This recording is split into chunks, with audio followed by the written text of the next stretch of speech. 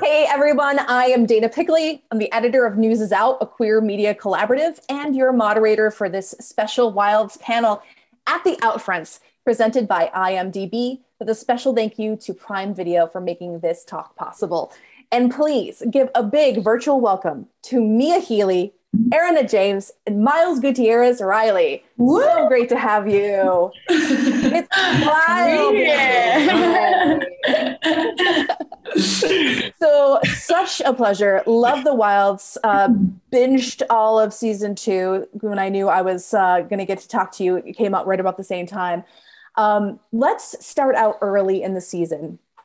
So Shelby and Tony are solid. I mean, it's been a whole, 15 days since they got together, right? Very typical. They actually have a coming out of sorts to the group, and then the group takes it really well. How does this reaction affect them both? I think it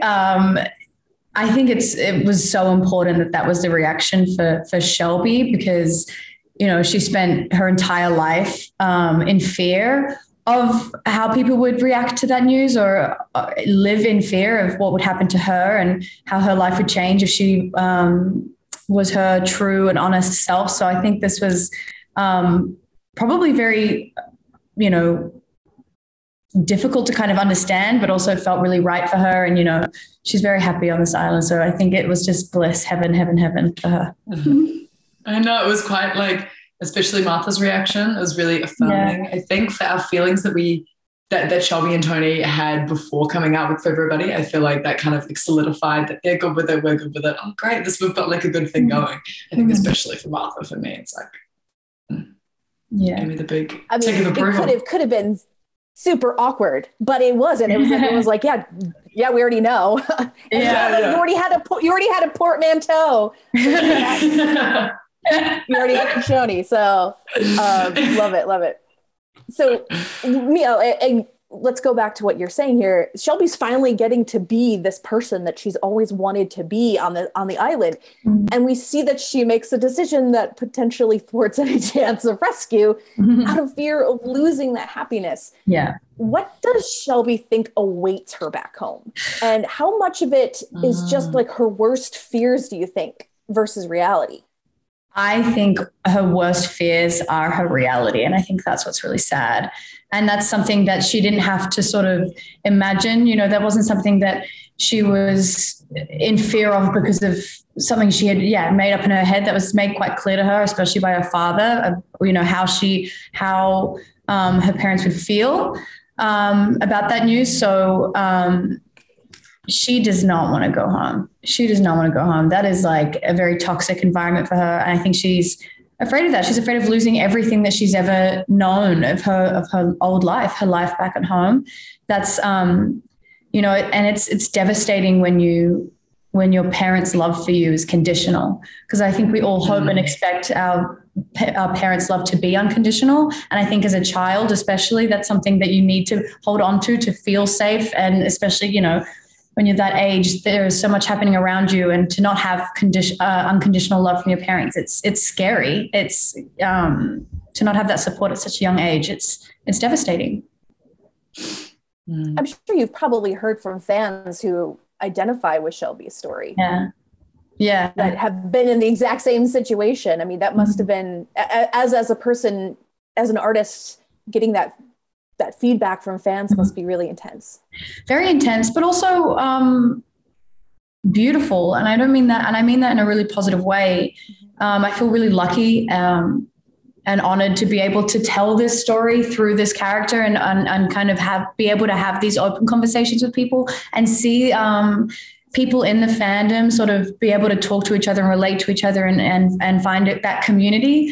And I think that's what's so amazing about the queer community is that support system, especially for people who don't have that back at home. You know, people like Shelby, and, you know, those people, definitely do exist. They're out there. It's very common, which is, you know, again, devastating.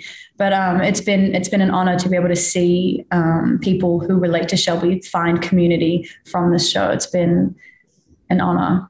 That is one of my favorite things. Like, even like the small glimpse of it that I get, like going into my DMs and then seeing like the group chats that have come from like not even just the individual messages, but like getting added to like fandom group chats where like everybody, is like finding their community through loving this show and identifying in it in whatever way. That is like everything. It's the coolest. Totally.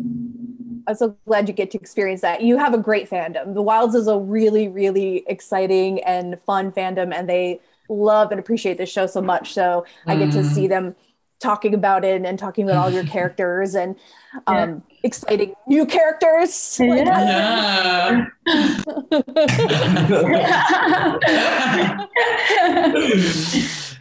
Miles, I'm gonna throw it to you. Okay. Instantly lovable as Ivan. Love, like the second you come on screen, I'm like, yes, that's it right there. He's openly queer. He's very clear about what he wants and how he wants to be seen and respected in this world. Why do you think that Ivan has become such a fan favorite of this new season? Well, first off, I think like I owe a lot to Shoni, just being this like incredible foundation in which, as we were saying, these queer women, queer people across the states, across the world can like resonate and find representation that feels authentic and full-bodied. Ivan stepping into that world is like, it's a nice feeling to be welcomed by the queer community that appreciates the show so much. I also think Ivan represents something that's pretty important on the island in terms of, you know, when you're being presented 8 men on this deserted island, very Lord of the Flies, right? Very masculine, intentionally so. Ivan, and similar to a lot of the boys as we end up discovering, but I think Ivan pretty immediately comes across as someone who is not someone who would find themselves in that situation, you know, is feminine, is a bit delicate. And that sort of juxtaposition, I think, that between the character and his environment are pretty instantly comical and realistic. And I think it's a good access point for the audience.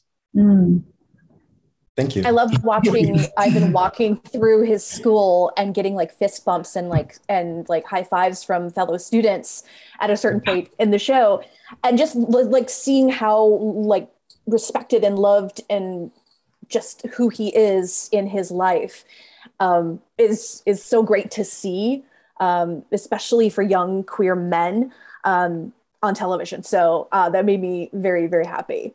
Yeah, it is nice to see Ivan being praised in the hallways. Well, speaking of that, we're gonna take a second. We're gonna throw to a very very good clip of Ivan and something that he did that may have upset his boyfriend a little bit, as we see in a flashback when Ivan is being interrogated. Ivan. God, it looks even hotter on your phone. You know what? If this is what Retina display is serving, I need to upgrade. Why did you post that? I thought that was like a just for us thing.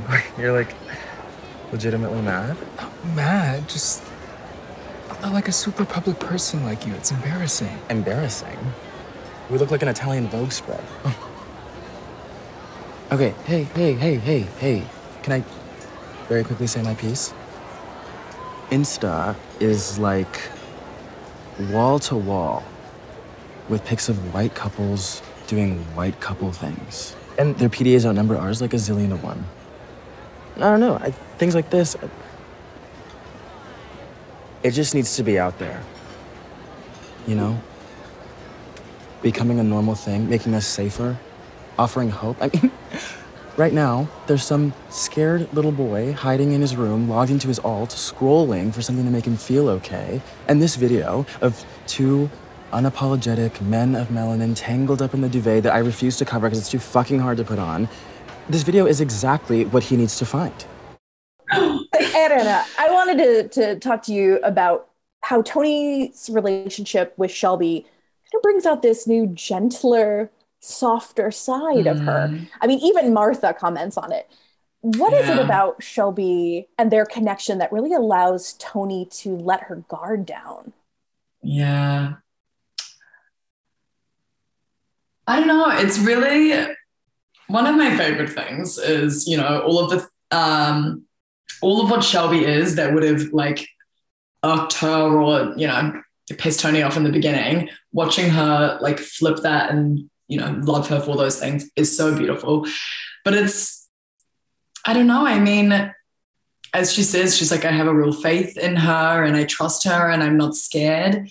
And I think previously and you know, the love that she thought that she had in some people, there was that that fear and the way that she releases to Shelby.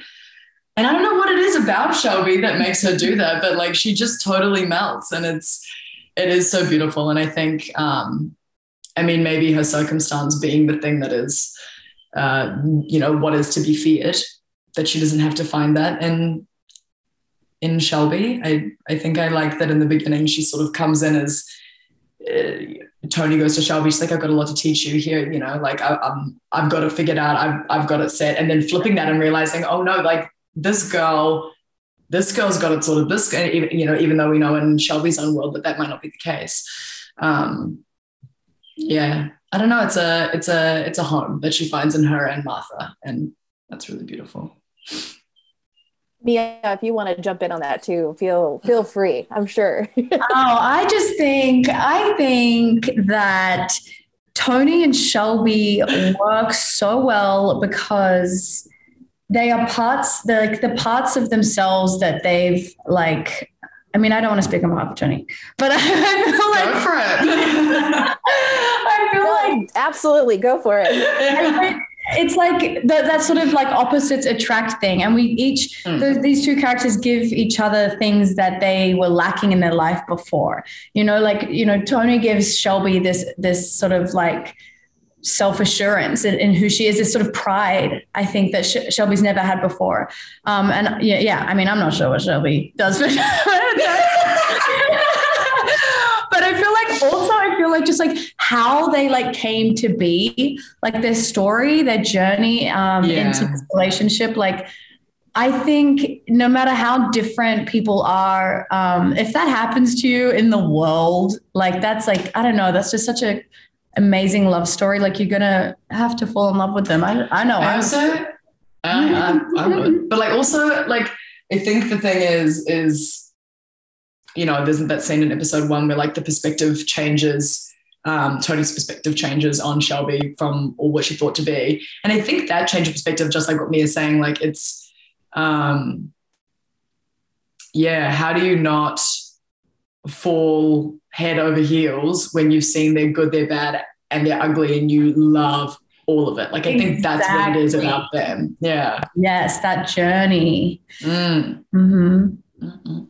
And through this experience, they really are giving each other this gift. I mean, Shelby is giving Tony this opportunity to just find somewhere soft to land for, you know, one of the first times in her life. And Tony is giving Shelby an opportunity to just like be her full authentic self for the first time in her life. You got it. That's it. I know. That's exactly what it is. Thank you for attending the Wild Scale. Miles, writing this down. Take me off the panel. Okay, so we're laughing, but we're going to see a little bit of why Shelby and Tony make such a dynamic duo in this clip from season 2 of The Wilds. The guilt of it all. What are we supposed to do with that? Did you talk to your friend God about it? Actually, I haven't been doing a whole lot of that lately. Brain. What do you think he'd say? To be grateful for the good? Is there to help us survive the rest? Hey, fucking man. Whew, love that one. What's the clip? So that clip is when you guys are lying in the leaves and you're holding hands and like beautiful. That's same. Yeah, it's beautiful. It's beautiful. All right, fans. This is a big part of the Outfronts, and obviously fans have been so taken by Shoni, but I want to know what it's like for all of you. To see like the fan art and the love and support on social media. I mean, what is this? Just open up your Twitter or your Instagram every day and see just like this outpouring of creativity and excitement from fans. I mean, it's insane. And we would have never in a million years imagined that that would be the case, or that people would feel as connected as they do. Or like every time I see, fan art, or I actually think I saw on, oh my God, what is this video game? Minecraft. Someone made an entire Minecraft world and it zoomed all the way out and it was Tony and Shelby kissing. Oh my God. I was like, it was insane. I was like, the hours that you have taken to build and mine, it's so clever. Anyway, I just think about like, the time and the energy and the love that people put into that, and how, I don't know, I was thinking about this earlier and I hope I can articulate this well. Obviously, like, we receive so much love from people that they feel seen in this show, and that means the world. But I don't know if like people actually understand how that feels for us on the other side of that, and how like affirming and validating what we're doing is when we see that. And, the time and the energy and the creativity put into it. Like, I just think about the hours and so many people spending time on that. It's just such a, it really touches me. You'd think that like, now that we've done a season 2, it's like, oh yeah, used to it, rah, rah, rah. No, it's like not at all. It's still so like overwhelming in the most positive way. And Erana, you're so right about it being, affirming of what we're doing. It feels great. And it just does, that time and effort just does not go unnoticed, and never does and never will. And also like I still to this day, every time I see a like edit or something of like me and Erana, I'm sending that to Erana. Like that's going right now. I'm like, we're always like, oh my God, dude, this is so cute. Like we're obsessed with it. We really are. It's never, Oh my gosh, I love it. And I know fans love knowing that. So thank you for saying that. That's excellent. Miles, like, is this the first time you've been in a kind of this position to get this sort of like fan love, or is this old hat for you? No, it's not old hat for me. It's brand new.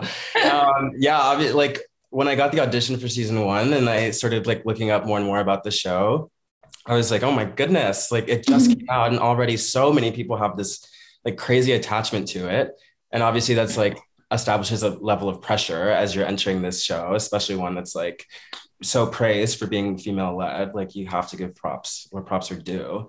But like, it's been overwhelming and nice to have a fan base that's so, I mean, you'd rather have a passionate and fervent fan base that's like willing to engage in dialogue about the show than people who are like, yeah, we'll take whatever.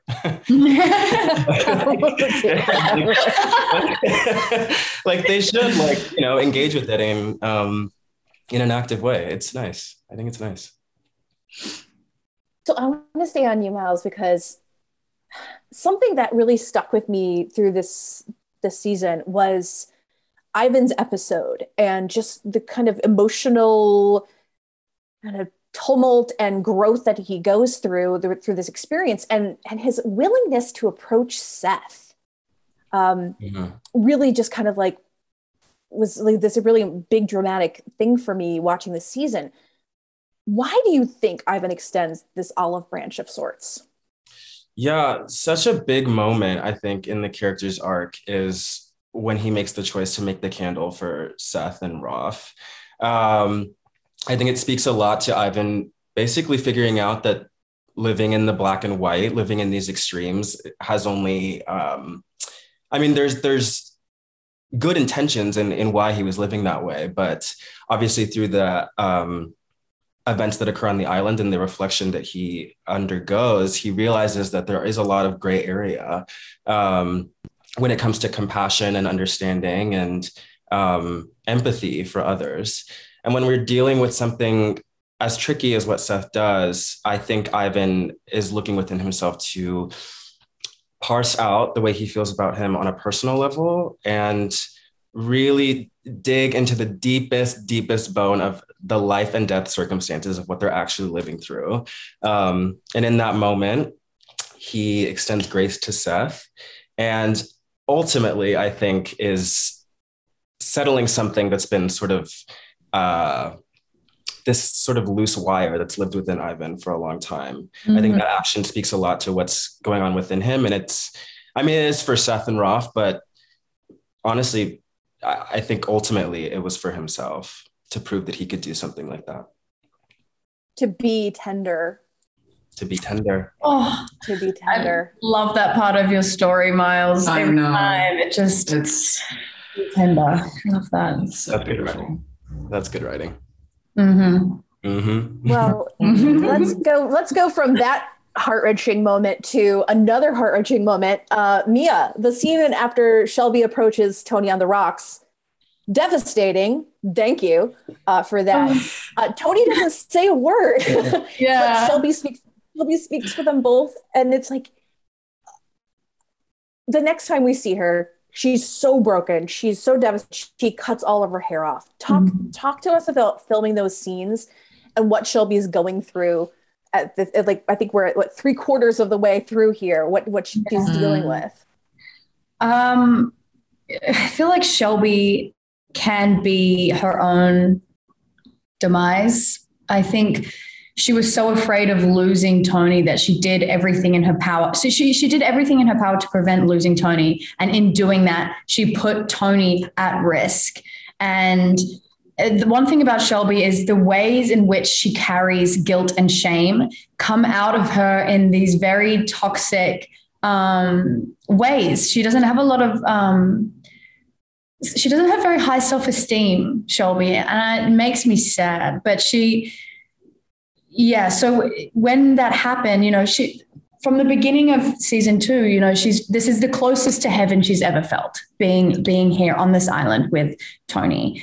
And I've said this before, that she feels like in her personal experience with her faith and her family, those two things that were supposed to ground her and lift her up were the things that inevitably ended up cheating her into sadness. And I think for Shelby, even in these moments of joy, and in these moments of joy, she feels she's like waiting for it to cheat her. And because she's constantly got that little voice in her head telling her that it's all going to come crashing down on her, she tries to control everything. She tries to control her life, and she's just always done that from the jump. Like, if I could just like get her and like shake her and like tell her to just like stop trying to control everything. Anyway, but she's figuring herself out. She's not really handling things in the right way. But that scene, filming those scenes was it was tough. It was sad, and also because like me and Erana personally were like, no, we're not going to be able to like be in each other's arms around the campfire, like we loved that so much in season 2, being able to like lie with each other and hang out, and we had the same call times and we were there. Like, it was just like on a private level, like that was like also something that we were really gutted about. But yeah, I've kind of forgotten what your question was. Have I answered it? You answered it wonderfully. And okay. there's a moment, actually, it's made me, what you were saying made me think of something that happens that Ivan actually says. And he says, we're just a bunch of scared kids. We're a bunch of children in the dark. And just thinking of like, not only are you all, your characters, going through these incredibly emotional experiences, but doing them in this horrifically terrifying situation, which just amplifies everything possible. So sorry, Ivan's voice was like ringing in my ears as I was listening to you talk. Hold on. Erana, Tony's relationship with Martha, probably the most important connection in Tony's life. And we see how that affects her relationships with other people, including potentially ending this relationship between Shelby and Tony. Without Marta, what does Tony's life look like? I mean, especially if I'm thinking like pre-island, you see it on the island in her explosive moments, in season 1, Martha's there to let her know that I fucked up. And then in season 2, when Tony's feeling so unworthy. She's there to let her know that she is worthy. And so like that sort of guiding voice, I think without her, she'd be a bit of a mess. Like she would just be a destructive mess without a real target and like someone to sort of center her and ground her. Which is why I think, with Martha's journey that she goes on in the later episodes, obviously Tony puts so much of that blame on Shelby, but also I think that it's because she wears it too. She brings up those topics in her life and then sort of plants a seed in her brain, and then later that day it like is the thing that destroys her and kind of comes back to Tony being that thing that person that guides her and grounds her. And then I feel like the one that ripped her up and out of it. And so then that plays back into that sort of unworthy self-hatred that she can have. So I think without Martha, that she's shame. just, Yeah. Yeah, 100%.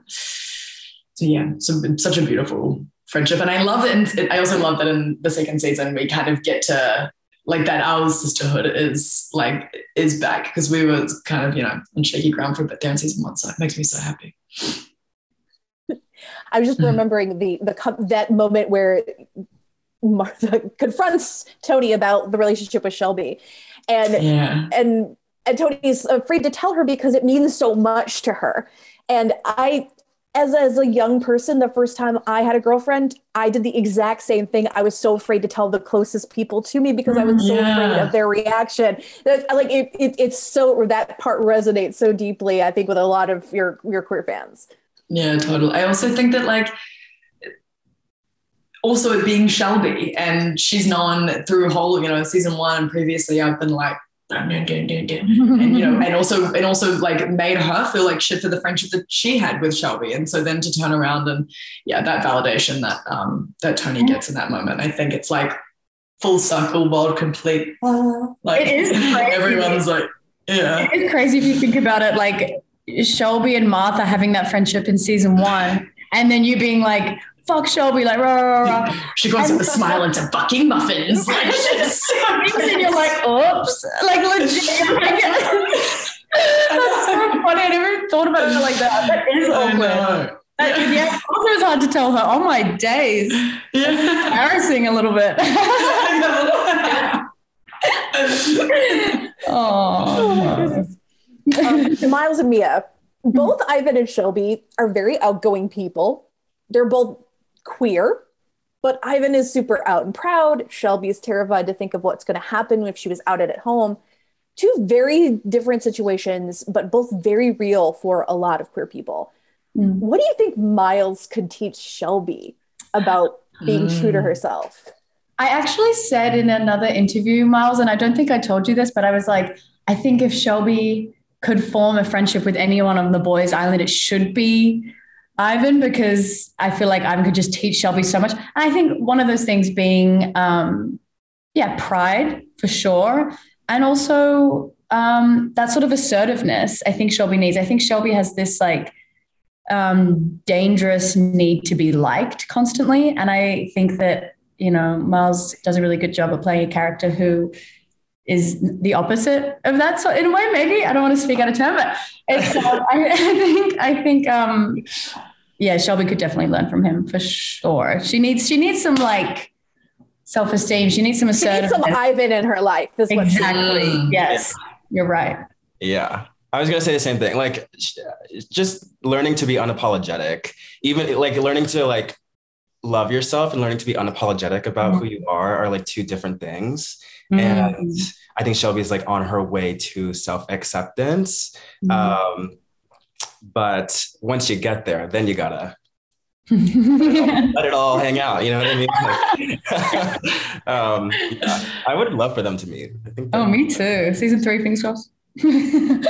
Exactly. So I was going to say, Miles, I say now that the girls and guys are together, who do you think Ivan would gravitate towards? Do you think it would be Shelby? And just your own, I mean, we don't know what would possibly happen in season 3, but who knows? I think, I do think Ivan would take an interest in Shelby, especially bald Shelby. Oh yeah. Oh yeah. Shit. We remember that. I think he'd be like, who is this creature that is learning so much about themselves? I would love for Shelby and Ivan to have some interactions. And I think I was thinking about this. I feel like Ivan could learn from Tony because they are so defensive in different ways and aggressive in different ways. I think they're both on these journeys of figuring out how to tamper down those feelings while still like feeling honest about the way that they feel and being proud about that. They're on similar trajectories right now. So to be right there would be I think pretty interesting. And also fat, just because like someone to bitch with, you know what I mean? It revolves around fat, and come on, I'm sure you all have seen that Shoni is not the only ship that people are very interested in. They're coming for the crown. I will say there is a little bit of that in there, but I'm a little bit like. Okay, you're working on. Oh my god. I'm sorry, I do see a little bit of Fat and Leah shipping going on, and then that's. It's funny you bring that up, Dana. No. Shipping. Listen, anytime you're going to have a cast as exciting and characters as interesting as all of On the Wives, there's going to be multiple ships. But I'm captain of Shoni. I promise. I have one more big question for all of you, and I've had such a pleasure talking to you. You all are such delights to watch on the show, which is exciting and gut-wrenching and terrifying and wonderful all at the same time. But if you weren't playing your own character, who would you love to have had a crack at? Oh, I'm going to do one boys island, one girls island. I was going to say, yeah. Go for it. Yeah. Go for it. I'm gonna do that. My boys island pick would be Henry. It's just so like dry and sarcastic, but then like feels so deeply. I love that. He's just like, every time he's on screen, I'd love to play those scenes. And then girls island, I mean, not that I would do it well at all, but I'd love to have a crack at Shelby. Yes. Oh my god. Yes. Texas pageant, Yes, this needs to. We need some sort of like spin-off, like special episode where it's like how many American accents can you do in one episode? I would die. Okay, well, now that you said that, I kind of want to do that as well. Like do the Tony thing. Do whatever you want, Mia. I'm also thinking, maybe Tony, maybe also Fatten just is so much fun. So much fun. And yeah, I would love to play Fatten. I think Kieran, I'd like to play Kieran. He's a very redeeming character. He's quite interesting to me. Just reading the scripts, I'm like, this is a character that I just think is very, very interesting. And there's like a lot of like room there. I still have so many questions about that guy. I'd